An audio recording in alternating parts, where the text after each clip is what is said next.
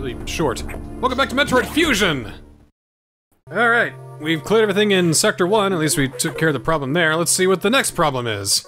AI, where do I go? Atmospheric Sailor's online, but now they're making it to other sections. They're already... They saw us coming. So we got the tropical habitat, Sector 2. Well, they just want a beach vacation. It's fine.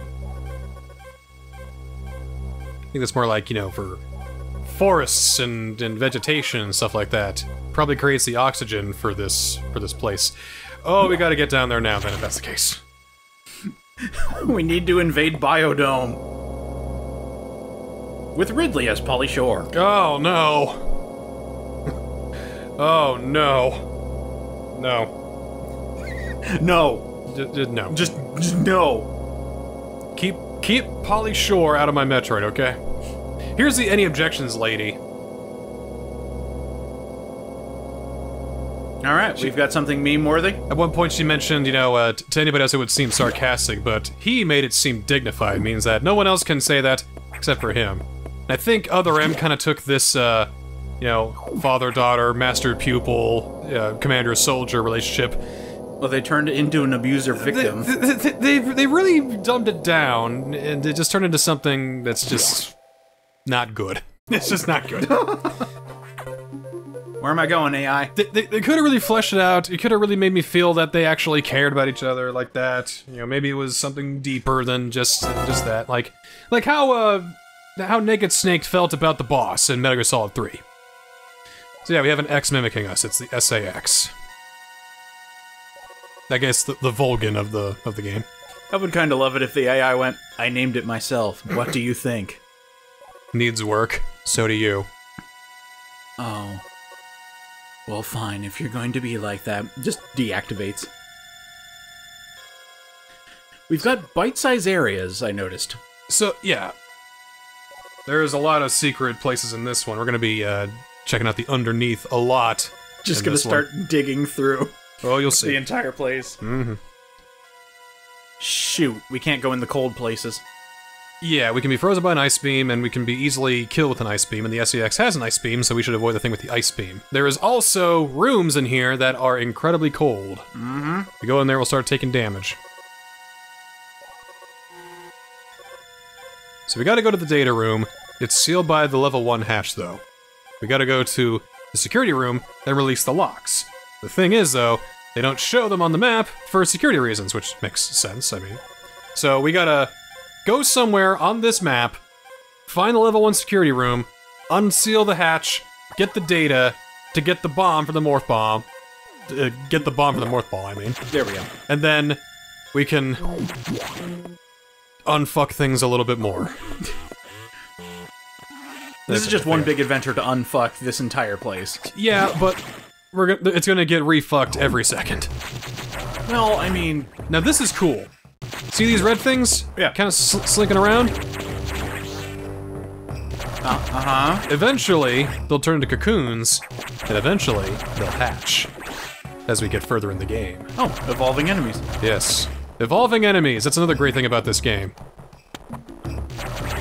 I mean, it's interesting. In terms of the game, it's being replaced with harder enemies that need different, you know, weapons to destroy, but in the terms of the story, they're getting stronger, they're getting wiser, they're getting onto your secrets and your strategies. I don't know, I don't think the worms are gonna have a strategy meeting on how to take out the Samus Aran. Well, probably not, but when they get infected by an X parasite or 2 or 3 more, then they'll probably turn into something better. I mean, the X, yeah, it has all the moves and plans, but it took over a worm, for God's sake. The X do nasty shit in here, we'll get to that. God, they're nasty. Like, we just unlocked security level 1, right? Yeah. That was a bad idea. Oh, they're getting out now. Because now not only can we get into level 1 sector doors... So can SAS. So can they! Yeah! So they're gonna take that to fuck up anything... Computer! It's almost like we were set up by our AI. Wait a minute. So I kind of like this aspect of getting your powers back. This one makes the most sense. I mean, all your powers were removed surgically, because you were dying. And we can only give them to you as fast as we can make them, and to get them ready for you, because you decided to just run off and take this on your own without any, going through rehab or any, physical therapy. You just get me on that ship. I'm gonna take him out. You missed a level 1 door. What are you doing? It's a missile we couldn't get. Oh. We gotta do what we're supposed to do first, and then we can explore. Yeah, behave like a good little Samus, and then, yeah, then we'll figure it out. By the way, good job on bombs. Got bomb data. Yep, that's a bomb, alright. Boom, boom, boom. Didn't, bomb jumping get harder in this game? A little bit, but we won't need to. Yeah, I also noticed the big explosion. Something's hunting you, I think. Yeah. Cool. Another thing about this sector, there's a lot of green rooms, much like this one. There's a missile tank, by the way. But this sector's gonna get fucked up too, as you can see there with that door we can't get through now, because something fucked it up. SAX is gonna destroy all the vegetation. Would you believe it's not the SAX that did this? Oh, it's probably just the X then. It was the X that infected something. Bomberman. We'll meet that something soon. Right now we gotta get to that something first. And to do that, we gotta basically go the long way around. It was secretly Wario. You share my engine? No! There it is. Hurry up, will ya? Eh. There's a pole, I think, somewhere around here. There we go. They're also showing off with all the backgrounds and atmosphere. Good stuff. Like, it actually looks like a dilapidated lab. I think this is the first Metroid that had such dynamic environments like this. Super Metroid had pretty good ones, but this is, like, really out there. Still blows me away that this came out before Zero Mission. Mm-hmm. Because why wouldn't you bring out a remake to get hyped up for 4? Well, they brought up the 4 to see if people still cared, and they brought out the remake to start retelling the Metroid series. Or maybe the funds from 4 got us the remake? I don't know. That's what I'm thinking. People, this went so well, Nintendo's like, you should make another one. You got the time, you got the money, you can do it. We don't know what to do with the Game Boy Advance, just make something, please. I'm thinking also, maybe they made Zero Mission to coincide with, Echoes, Prime 2. That makes sense. I don't think there's no, connectivity between the two. Oh, there isn't? Nah. Oh, well then, missed opportunity. You know what Prime 2 does have? Multiplayer! Oh my god, it does? It's bad. Oh. It's inconsequential multiplayer. I mean, how good could first-person Metroid be in multiplayer? Good for a round or two, and then can we play something else now?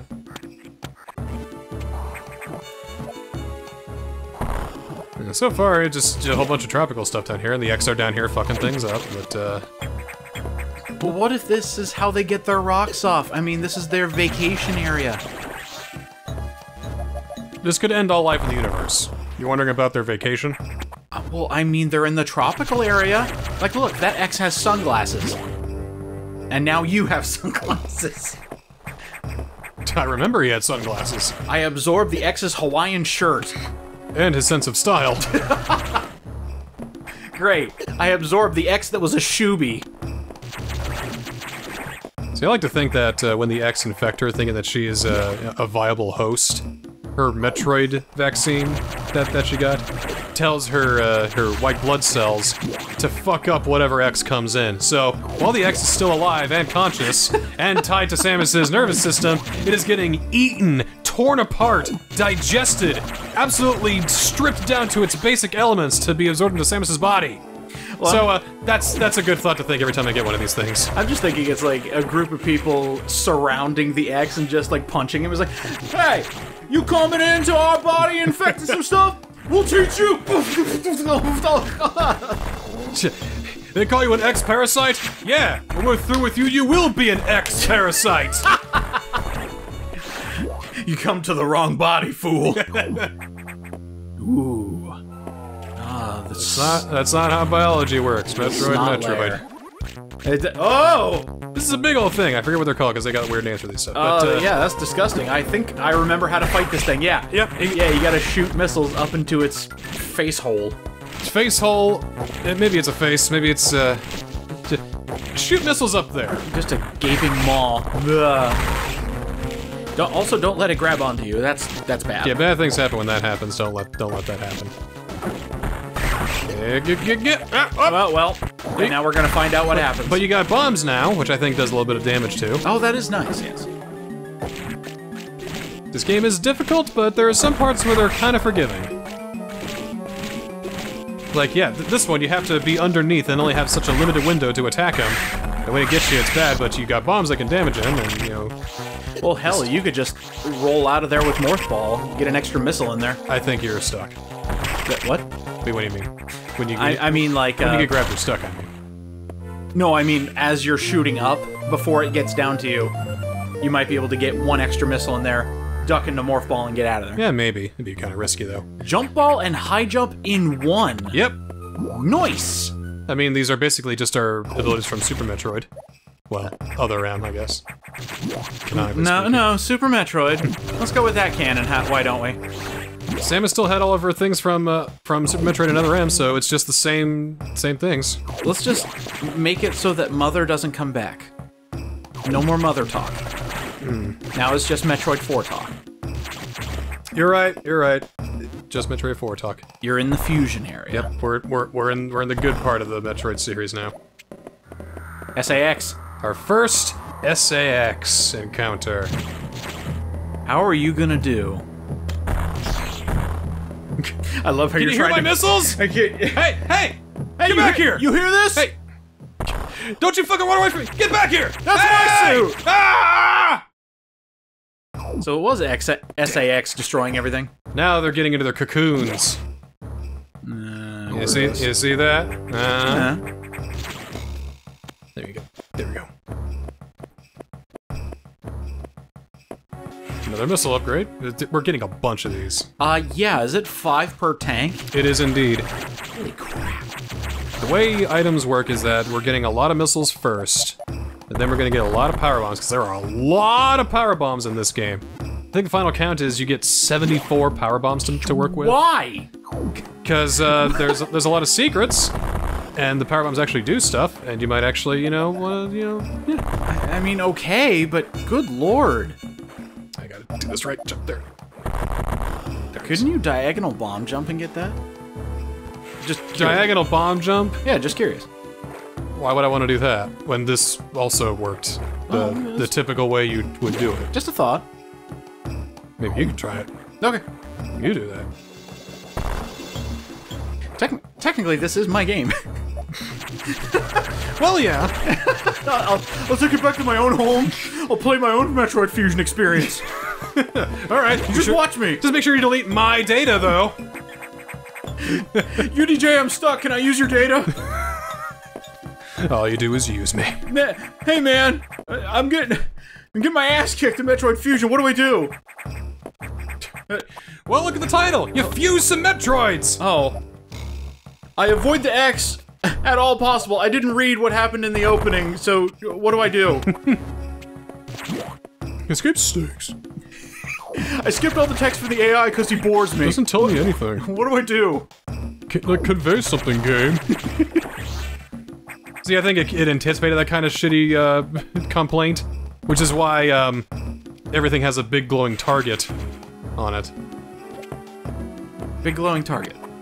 Yeah, all your destinations, they say target. Oh, and it's like, okay. blip, blip, blip, right here, over here, this area.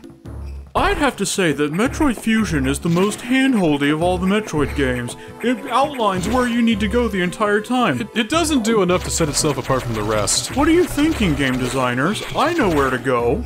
I'm a gamer. The thing I hate worse than inaccurate shit is inaccurate shit from people who get paid to do this kind of crap. I couldn't get past the tutorial of Cuphead. It is that hard. It had to have been a bit. He said he was tired, but man, if I'm that tired, I'll just go to bed if I can't clear the... Well, yeah, but... I mean, I've been frustrated at a game before, sometimes over simple things, but never in a place where you weren't listening to the game. It told you right there! Oh, whatever. Oh, well, that was a big circle back around. Yep. Just getting a few more items here and there. Yeah, another missile tank. So I realized that Metroid Zero Mission did not use any of these sprites. Because they're not infected with the X in Zero Mission. I know, but that means there was so much more work put into Zero Mission. Why is that? Well, they had to remake it from the ground up. I think there's a few, like, textures of the background that were reused for Zero Mission, but... I think they did more than you think, because, believe it or not, this is one of the smallest sprites that Samus has in this game. Yeah, I noticed that. She's itty-bitty. Which I kind of like, because in Super Metroid, her height is 2.5 blocks. Here, okay. it is a solid 2. Alright. So great! Sector 4 now! We didn't really solve everything in Sector 2, but now they're fucking up Sector 4. Alright, let's go to Sector 4. Get over to Sector 4. The Aquatic Zone. Oh, good. Time to get the gravity suit. Or a subversion of expectations. The SAX, an enemy with my strongest abilities, but does it have reason? Probably not. It's just a killing machine. In my current state, I can't face it head on. The SAX is me, only heartless. Oh, it's just a killing machine, but does it have a reason? You can just hear SAX blowing up Sector 4 going, "What is my purpose?" What am I here for? What am I fighting for? Oh wait, sorry, Zero said that. Not X. And then it just blasts open another door.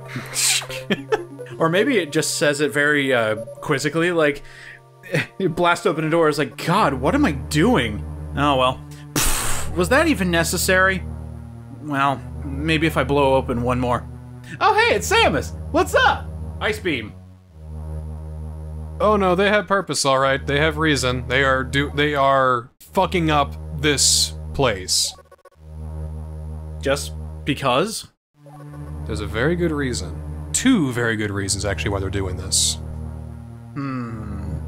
And what I'll tell you right now is that they're doing this for survival's sake.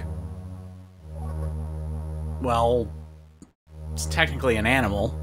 That's right, and there's a reason. There's a whole reason why they're doing this. It's for the survival of the hive. So they've infected this thing called Ceres. It's some hyper-fast aquatic animal, and now that the X have infected them, well, that ain't good. I do like that the Council of the X Parasite came together and said, "Hey, did you hear the Federation's sending someone? Yeah, we got a copy.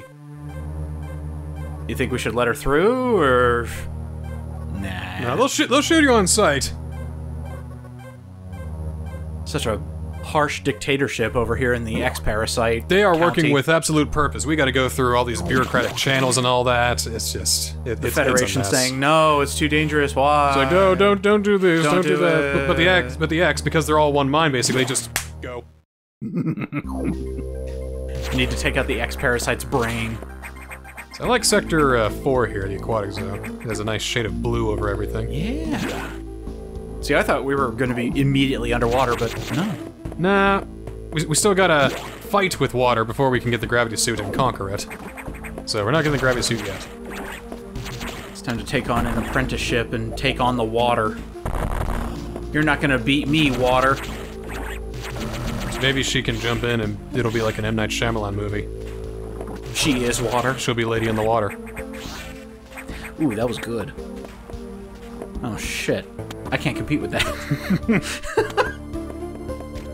Uh-oh. Got a leak. If you try to compete with that, it'll be something. It'll be worthy of mention. It'll be a happening. Oh, you devil. I don't think he directed that. Jelly side down. Didn't he make it though? He produced it. Produced it. Okay. You know, I can't hate M. Night Shyamalan. I really can't. I can't bring myself to hate him. I don't know. The Last Airbender kind of really fucking sucked. I can hate him for that. I'd hate him for After Earth too. That was pretty stinky. that was pretty poopy bad. Real stinky icky bad. But that's all it is. It's just poopy bad. It didn't like, you know, offend me. It didn't make me angry. Well, it's just, wow, that's bad. Well, no, I mean, see the stigmata that a film. Stigmata? It's not stigmata. Damn it. Stigma. Stigma. Thank you. Thinking of Isaac there for a second. I'm watching Signs, all of a sudden, oh, my hands! Ah! Yeah, that's bad. Don't get crucified. Don't get crucified. No, I just hate it when people consider a movie so bad that it personally offended them. I mean, unless that was that's what the movie was set out to do, don't overreact. I've seen movies that have offended me deeply, and I hate them for it, and those are ones that I always spit on whenever I think about bad movies. But when I think of just a boring movie, they think, oh, it's the worst movie ever! Like, but no, it's just boring. You don't know what bad is. Come up with better describing words, please. Really. And I think everyone has this binary sort of pass-fail system when they watch movies. Like, is it good or is it bad? It's like, well, I don't know. There's a lot of different goods and bads. How about Shades of Grey, huh? I had to go all the way around to get this, basically. Yeah. I mean, there's movies, and I'm like, well, that was pretty good. You know, I liked it until the last. You know, then there was a movie that, you know, I hated this movie. It was awful, but you know, seeing this actor do it, you know, it was really worth seeing him. That was all for it. I like, you know, the actress in there. You know, there's movies that, you know, oh, this is pretty good, except for like the ending. I was having a good time until the ending. I got a movie like that. So, good or bad? Think harder than that. Come on. Film directors had to think harder to make their movies. You can think a little harder on your criticisms too. Some of these fucking criticisms for movies that are Rotten Tomatoes, they just don't make any sense. Like this new Ghostbusters movie. It's a slave to nostalgia. Well, no shit! No fucking shit! It's the 4th movie in a long-running franchise that's been going since the 80s! Of course it's a slave to nostalgia! How does that work? Is it working in the movie's favor? Or does it hold it back? Is the nostalgia appreciated, or is it just kind of an annoyance and it's just pandering to fans? Which, is that a bad thing too? Pandering to fans? Because who watches the movie? Fans do, of course! God, that must have hurt you. You just went places. Yeah. I'm sick of people hating things unjustly that I like. Unjustly is the key word. Now, I've been there. Those days in X-Play where every single shitty PS2 Xbox game, oh, 4 out of 5. But anytime some mildly fun Nintendo game comes out, 3 out of 5, 2 out of 5, get with it, Nintendo. It's like, are you critics? I could do your job for you better than you can. Get out of that chair, let me do it! My new favorite pastime is, YouTube has been suggesting me a lot of, game reviewers lately. Oh, and, no. I saw a video that says, believe it or not, Brilliant Diamond and Shining Pearl isn't crap. I was like, oh, wow. Go figure! Way to immediately think it's shit. And I played it too, it wasn't crap! Have some faith. Wow! It's like the best way to tell if a game or movie is crap or not is to play it yourself. Well, I've noticed Nintendo fans have become the new Sonic fans, just immediately attacking something that looks, you know, like anything, and then... I don't think it's just, you know, a type of fan, it's a type of person. Well, yeah. By the way... That would be Saris. And it's gone. And it's gone. I assume it wasn't gone when we got here, but now it is, and that doesn't seem good. The X work fast. They do indeed. They work faster than we can move. So I realized that there are quite a few enemies here that look like Sonic robots from Sonic the Hedgehog 1. Like you were fighting a bunch of crab meats in the other room. Well, they were taken from SR 388. Sonic Robotnik 388. I don't know. If there's an evil scientist in here that works primarily in robots by the end of this story, I called it. Nah, everybody's kind of dead. Okay, well, if I see Eggman's skeleton, I'm going to be actually very sad. He was working on the BSL? Alright, boss fight! The water boss! This is Saris, he's fast! He's very fast. He's very fast. It's basically just kind of... There's a couple strategies here, you know, shoot him, but then when he goes fast, go up there, it will be difficult for him to hit you. Yeah, the 1% run I saw, this was, like, near impossible. The Ceres moves so quickly, and as soon as you hit him, you basically have to dodge out of the way. Randomly, too. Yeah, you can't see him. His pattern is very erratic. Well, this seems to be like the God spot. God spot for not getting hit, but not the God spot for hitting him. No. There we go. Oh, there we go. Yeah, just jump up there, just chill right here. Kind of move around. I think we'll be safe for the most part, because he's just doing that, really. He does this big arcing thing. Oh, yeah, I saw that. You like froze there. Oh, okay. oh! He's coming after. Deer in headlights. All right, jump. Whoop. Jump. There we go. Now, whatever you do, don't fall in the water. I think that should be obvious now, but yeah, it's it's no very, longer safe. Very painful. You got just that one sweeping move. Oh, there we go. Oh, did it. Good. Yeah. Oh, that was another thing that was just so scary when watching the 1%. Is, yeah, you killed Ceres, cool. Oh yeah, there's also the X. Yeah, that deals a lot of damage. That's just phase 2. Yeesh. And speed booster. That's the speed booster. We get to go fast now. Already, damn. Yep. It's the first game where they changed up the speed booster. Now you don't have to hold a button to run. Now Shine Spark doesn't hurt you anymore. Oh. So you just move in one direction really fast. Yep. Just keep running in one direction, but you have to clear the way, of course.